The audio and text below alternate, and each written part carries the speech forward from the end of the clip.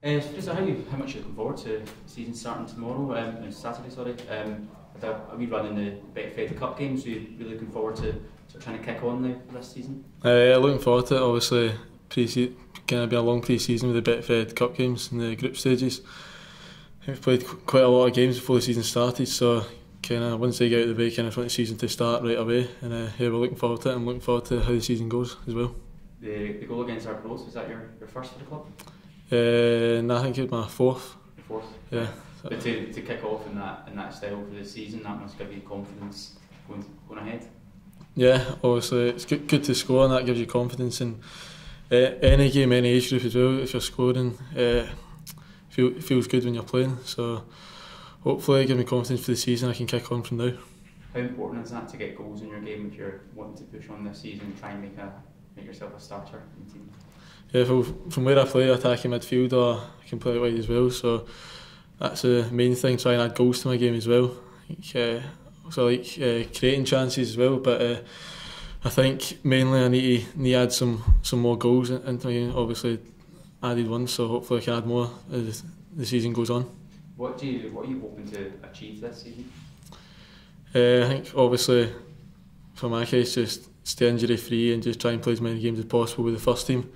I think that's kind of my aim, and see where that takes me, and hopefully just keep my head down and work hard and see what happens with that. Has Hfcvsmfc spoken to you about the things that he expects from you and the things that he wants? Yeah, he's good. He's good with that, like one-to-one with the players.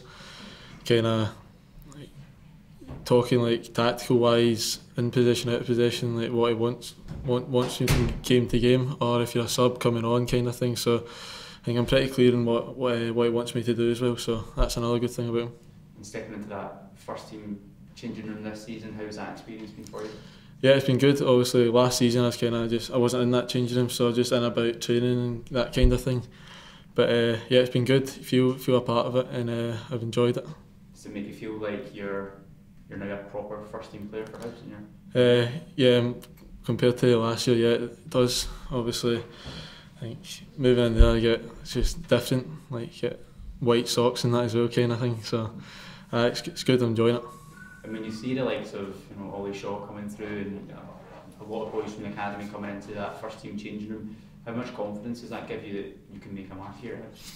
Yeah, it does. Obviously, I see Ollie, Ryan, and there's Sean as well playing a lot as well now. So just they've been my pals for a few years now. So seeing like even your teammates and your pals as well come through with you, it's good, and knowing that they can do it, so can you, kind of thing. So it's good seeing them do well as well. And even though you're all sort of similar ages, can you look up to these guys?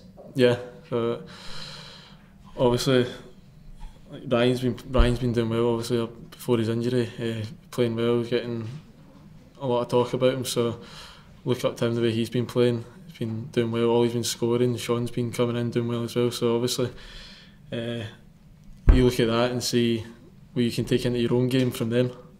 And do you set yourself any individual targets when you're going into a new season? To try and play the best I can, and hopefully play as many first team games as possible, and when I do play, make an impression and make an impact and show what I can do and what I'm about, and hopefully that will take me far.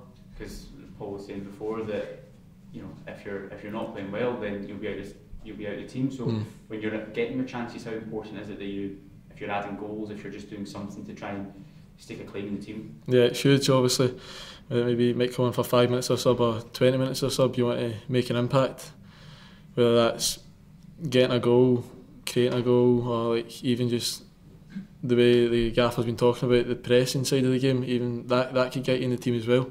So there's lots of different things, but mainly when I play, I want to try and make an impact and try and get a place in the team.